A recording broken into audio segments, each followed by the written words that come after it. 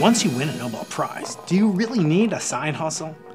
After detecting gravitational waves from the in-spiraling collision of black holes billions of light years away, you think that LIGO could rest on its laurels. But no, scientists are trying to use this phenomenal machine to detect the most elusive form of matter in the universe. And that's what today's video is going to explore: dark matter and LIGO. Two great ideas that just might work better together. Let's go.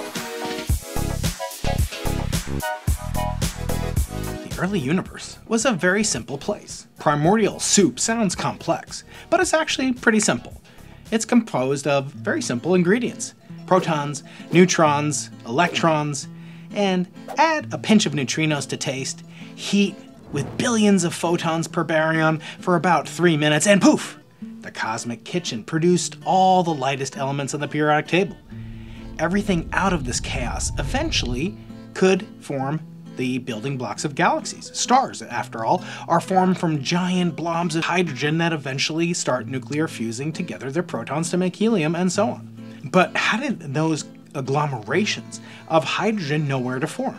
Well, they formed exactly where sufficient dark matter was to create enough gravitational field that these ordinary matter particles, the protons, could collapse and heat up and eventually have thermonuclear fusion begin. Now, we don't understand exactly the distribution of dark matter, so it behooves us to look with as many different techniques as possible. Because the hydrogen atoms were not evenly distributed, we infer that there must be gravitational overdensities caused by excess amounts of dark matter. So we want to learn as much about that dark matter as possible.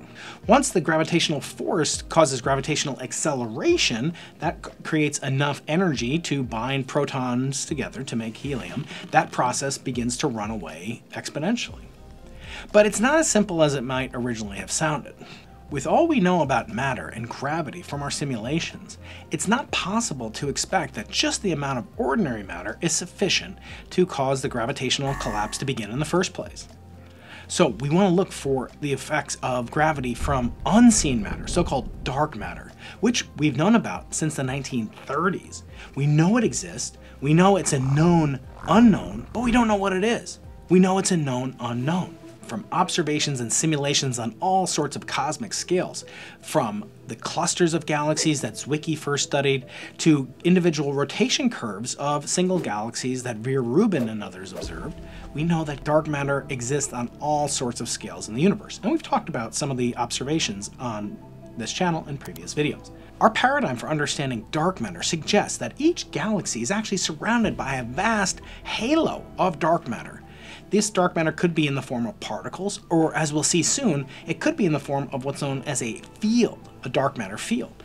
These halos eventually overlap, and if you think about them as sort of Venn diagrams overlapping in three-dimensional space, eventually get these filamentary structures that form, and this is matched by simulations. So from the smallest scales of galaxies themselves up to enormous clusters of galaxies, such as the local supercluster, we know that dark matter tends to agglomerate in specific regions. That would mean that gravity would be concentrated along the most dense regions of the gravitational force fields produced by these dark matter halos. In particular, the Milky Way galaxy itself should have a copious amount of dark matter, and the Earth should be, in some sense, experiencing this dark matter as it moves around the orbit around the Sun, as the Sun moves around in its orbit around the galaxy, and as our galaxy moves towards the great attractor in the direction of the Virgo supercluster. So there should be a lot of dark matter right now. Look, there goes some right by you right now. Now, if you could see it, if you could look at it, it wouldn't be dark. So we have to look in other channels, other wavelength regimes, or perhaps in completely new techniques. And that's exactly where today's video focuses, no pun intended. Dark matter makes up about 30% of the universe's mass and energy.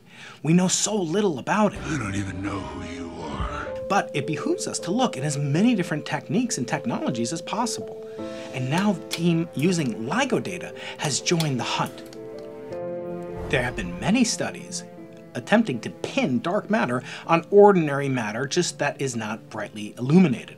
In itself, by the case of, say, stars, white dwarfs, or so forth, or even super dense concentrations of ordinary matter that collapse to form black holes. Some of these attempts have focused on so-called macho. You made a lot of promises to the macho man, didn't you? Massive, compact halo objects, ordinary chunks of matter or perhaps little black holes that will distort the path of light rays from distant stars in a way that we can use to constrain how much dark matter there is. And in fact, we know there is painfully insignificant amount of dark matter in the form of machos to account for the missing matter that we know, the deficit between the ordinary matter, the kind of matter we're comprised of, and the dark matter that is suggested by the observation of the expansion of the universe, the Hubble constant, etc. We can only use gravity, perhaps, to learn more about dark matter's nature. John Wheeler said that space-time tells matter how to move. The curvature of space-time is what we experience as gravity. But matter tells space-time how to curve. So it's a complicated, interrelated, nonlinear process, this gravitational force field. So we'd very much like to know, on as many scales as possible, how gravity is affected by the presence of matter, dark matter in particular. Now, where does LIGO come into play? We've talked about LIGO with two of the Nobel laureates who received the 2017 Nobel Prize, my friend Barry Barish and my friend Ray Weiss, in previous videos. Subscribe and link to those videos. Now, new scientists, not affiliated with the LIGO team itself, but using data that's publicly available from LIGO, are on the hunt for dark matter signatures. But what does dark matter have to do with these massive things like black holes and neutron stars that LIGO is renowned to have discovered? Well, LIGO, which stands for the Laser Interferometer Gravitational Wave Observatory, is one of the most sensitive instruments ever made, perhaps the most sensitive instrument ever made by human beings. It consists of these phenomenal interferometric arms, two of them separated by thousands of kilometers, one in Washington State and one in Louisiana. They're in the L-shaped configuration, is the most probable and profitable for detecting gravitational waves, which themselves have so-called quadrupolar distortions. We'll speak about that in future videos, how these detectors actually work. But today is not about the detectors, and it's not about gravitational waves either. It's about the basics of an interferometer. An interferometer is a device that goes back to the late 1800s, some of the most sensitive tools ever made for understanding the properties of light. It's made by shooting, in this case, two beams of light, two laser beams, at right angles, and measuring the pattern of interference as they come slightly into and out of phase with one another. They come together in a very complicated, expensive, and sophisticated device called a beam splitter, which splits and combines the light beams after they make their traverses through these 4-kilometer-long arms. Now, when the beams of light collide, they can interfere constructively or destructively, and that can be used for a variety of purposes. It could be used to measure the distortion due to gravity, a gravitational wave in this case, of one of the arm's length scales being modulated at the appropriate frequency or wavelength due to the presence of a gravitational wave passing through. Now we'll shorten or lengthen the path periodically, and this is what has been observed by over 100 such LIGO observations of black hole inspirals. But here we're not using them to detect gravitational waves. We're not talking about gravitational waves produced by dark matter or anything like that. We're using the complex and sophisticated and highly sensitive probes of the interference of light that can be measured uniquely with LIGO's sophisticated beam splitter.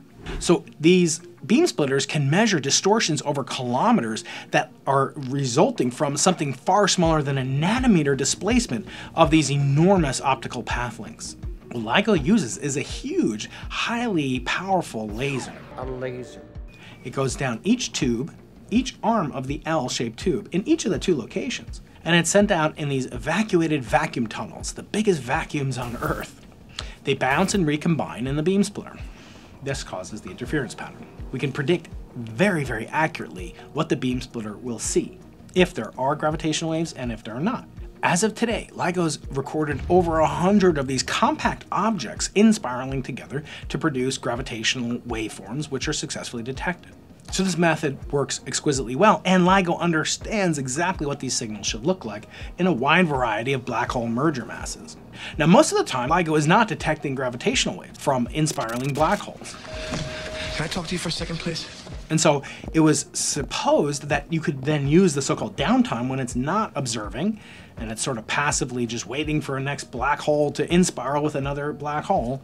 You could use that downtime to actually probe the nature of dark matter. And here's how they did it. With the incredible sensitivity enabled by LIGO, researchers realized that the hunt for dark matter could commence in earnest using this new technique. In December 2021, physicists from Cardiff University, led by astrophysicist Dr. Hartmut Grote, used the LIGO setup to search for what is known as a scalar-field dark matter.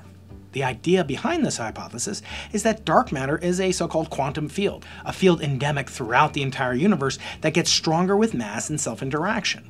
There are certain models in high-energy particle physics theories that predict such matter could exist.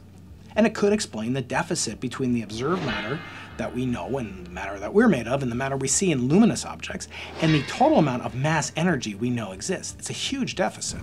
In other words, in dark matter, there are multiple objects within a cluster, say a cluster of galaxies. The scalar field dark matter will pull them towards the center of mass of that cluster with a increasing and stronger gravitational force. Dark matter in this form would be weak enough to not affect things on human scales. Say, it wouldn't affect the effects of dropping an apple from the Leaning Tower of Pisa, but it would certainly be strong enough when you have enough gravitating matter in a cluster of galaxies to account for the effects, the gravitational effects that we know are present on individual galaxy size scales and on cluster size scales. Now, the team using the LIGO data didn't much look at the way that gravitational waves would affect the lasers in transit as the beam splitter and how it would be affected by the presence of dark matter. So they're not using LIGO to detect gravitational waves or detect black holes. They're using the sophisticated beam splitter and how exquisitely well the LIGO team, not affiliated with this group, the LIGO team understands its sensitivity and has modeled its performance. The way a beam splitter works is that it reflects half the light that comes in at a right angle and lets the other half pass straight through. You can see something like this happen when you look at glare on a window.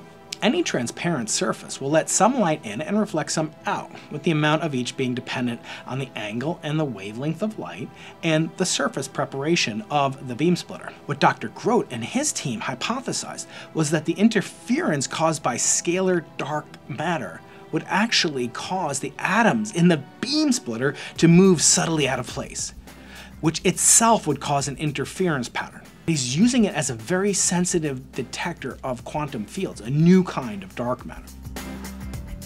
Looking at a vast amount of data, the team found no evidence that scalar dark matter fields were active. This doesn't rule them out completely. Just because you can't prove it doesn't mean it's not true. But it does mean that scalar field dark matter would have to be about 1,000,000 times weaker than previously thought. It also rules out a lot of major subsets of scalar field dark matter models. And it rules them out as contributing very much to estimation of how much dark matter they can contribute to. It's worth noting that the team doesn't believe that scalar field dark matter is the only kind of dark matter or form of dark matter to exist. If that were true, it would mean that we really have no clue as to what dark matter is. It's just another candidate for dark matter. There are other candidates. We mentioned machos earlier. There are other candidates, such as so-called weakly interacting massive particles, or WIMPs.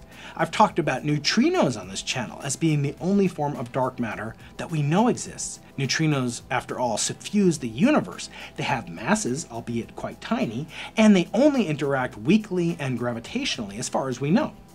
There could be other particles like this that either don't interact with the other three forces of nature, the strong force, the weak force, the electromagnetic force, and these forces could be particles or they could be fields that interact, and we just don't know. There are other candidates, in particular, candidates called axions or dark photons, and the more that we investigate, the more we're going to learn about these types of matter. And I'll talk more in future videos about axions and about dark photons, such exciting candidates that we're just now getting sophisticated tests of, both on particle physics experiments on Earth and also looking astrophysically with tools like the Simons Observatory and other experiments.